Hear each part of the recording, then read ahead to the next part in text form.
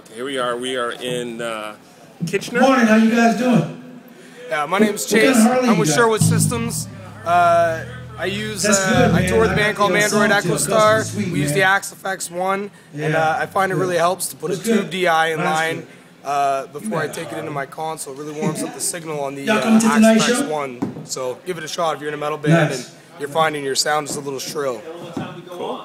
And this is the Ellis-hooks 2. Yeah. Any thoughts on this so far? Sounds great. Cool. It actually sounds better. The output sounds better than the 1. Okay, cool. Yeah. So if you have an Ellis-hooks 1, Ultra or Standard, get a tube DI, and it doesn't have to be an expensive one like the Art MP1 or something like that. Yeah, 2-channel.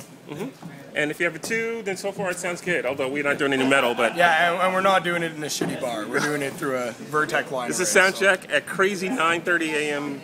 sound check. All right. Change that up today.